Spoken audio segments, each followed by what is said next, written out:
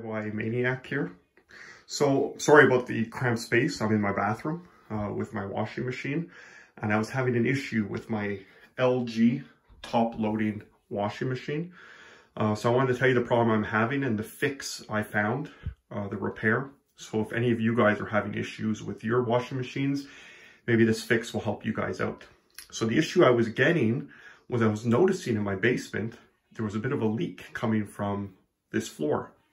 And I went behind the washing machine and I noticed down by the wall, there was some moisture. So leaking from the washing machine, from underneath the washing machine or behind it. Like usual, you would come and you would check all your hoses for wetness, the drain hose as well, the connections at the machine. Everything was dry. So I said, okay, where's the moisture coming from? So I pulled the machine out and I pulled off the back panel, and I'm going to show you what I saw. Once again, sorry about the cramped space. So I went in behind the washing machine and I removed the back panel. If your machine is like mine, there is a service panel that covers that. It's just a thin piece of metal held in by 4 screws and then locked into these little tabs. So you remove the 4 screws, 2 on each side, and you slide up on the panel and out, and you can take it off. And what I saw was a lot of, I'll put a flashlight on, a lot of moisture at the bottom. And like most leaks, when you're diagnosing a leak, whether it's in your car or your house, start at the bottom and keep working up. Follow the moisture to see where it's coming from. So I followed, and it came all the way to the top. Let's see if I can get you guys under here. Right, you see there's a hole there? I'll try to point to it right here. And what that hole is a drain, like an overflow drain where excess water could drain from. So now we're going to go back in front of the machine and I'll show you what that drain does and why water was coming out of it. So hold on, let me get back to the front of the machine. We're back at the front of the machine and I'm going to show you the steps I took to diagnose the problem, which involves removing the complete top portion of the washer. Now, the fix does not have a need for you to remove this top portion. There's a way to do the fix without doing that. But I want to show you guys the steps that I took to diagnose the problem to see what the fix was going to be. So what we need to do is on this particular model, we have 4 fasteners, 4 screws that hold the top portion on. There's 2 in the front underneath these little caps. To remove the caps, you just take a knife or a small screwdriver, put in the little slot and pry up. It's going to want to fly away, so you have to be careful. So you'll pry those out. And in the back of the washer, you'll see 2 fasteners on either side right here. A Phillips, or probably it looks like maybe a 10mm screw. We'll just use a Phillips screwdriver. You got one on the left side and you have one on the right side beside the vent. Let's see if I can show you guys right there. You can see it right there. So we're going to remove those 4 fasteners, and that's going to allow us to lift the whole top off. So let me go ahead and remove those and I'll show you what I saw. So with the 4 fasteners removed, you could see I opened the top. It's not hinged, so keep in mind it's just resting on those plastic pins.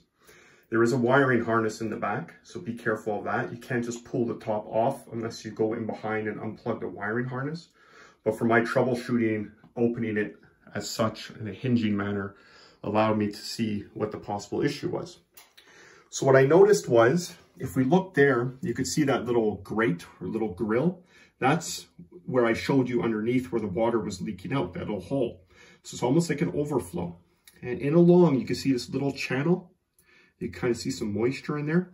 It's almost like a overflow. There should not be water in there, but if water does get in there, there's that drain that lets it out through the back. So why was water getting in that channel is the question I wanted to ask. So first I cleaned out the channel, there was some lint in there, and then I traced it back to where it was wet. And it was only wet on that portion of the channel. On this side was dry. So that told me, okay, the water's leaking somewhere around here. And what I ended up diagnosing the issue being is the bleach or Javel dispenser. Basically what happens is you put your bleach in the dispenser and there's this little catch tray here. The bleach drips down into here. that dispenses into the washing machine. But also in that dispenser, there's a hose that runs to it, and there's your little hole where the bleach comes out. Well, water comes out of there as well. I don't use bleach in this machine, or I haven't in a long time, but water, regardless, will pass through here to flush it out, because I guess it always thinks you have bleach in there. So it'll constantly run water. So what happens is that little spout where the water and bleach come out sits over this tray that does lead into the machine, but high off. So it's a stream that comes down, fills this tray and then into these holes and into the machine. Water was somehow getting up and over. So first I said, maybe these holes are blocked and it's not draining into the machine. Boiled some hot water, poured it in, it came right through. There was no blockage. So first step, check these holes. Maybe that's the cause. It's filling with water and flowing this way. My cause was the little orifice, the hole here for the bleach dispenser had a bunch of gunk in it. It was all like a slime that had built up. So what was happening was the water was still coming out, but because it had like a slimy deposit inside the hole, the water, instead of coming out as a nice stream and filling into this tray and eventually into the machine, it was kind of squirting sideways. And that little squirting sideways was causing the water to flush over this little lip and into that little overflow canal and out that vent. So the repair was basically just washing out that. What I did is I removed this whole tray. There's 3 Phillips screws, 1, 2, and 3. I removed the whole tray, passed the screwdriver through the hole just to clean all the gunk out, cleaned out the tray. But once again, you don't even have to do that. All you need to do is pour some boiling hot water with some vinegar through the dispenser, which is right here, and flush it out. But you know what? I mean, that's probably an easy way to do it without having to go to the extent of removing this whole cover. But I found taking everything apart, removing the dispenser, you know, getting in there to really be able to clean it out really helps. I don't know if just pouring hot boiling water and some vinegar in here, it might work. First thing you could try to see if it works. And if that fails, then obviously you could go to more extensive measures like I did and remove everything. Anyways, guys, quick little video in case any of you have this problem of leaking in behind the machine. First step to do, clean out that dispenser, flush some hot water, maybe clean out the gunk that's in there. If that's not working, maybe even lift up the cover like I did, or you could even get into it from here. You can maybe try to get with your fingers, clean stuff out, whatever works best for you. So I hope the video was useful for you guys. If you have this problem, let me know in the comments below if you have any questions. Thanks a lot for watching, guys.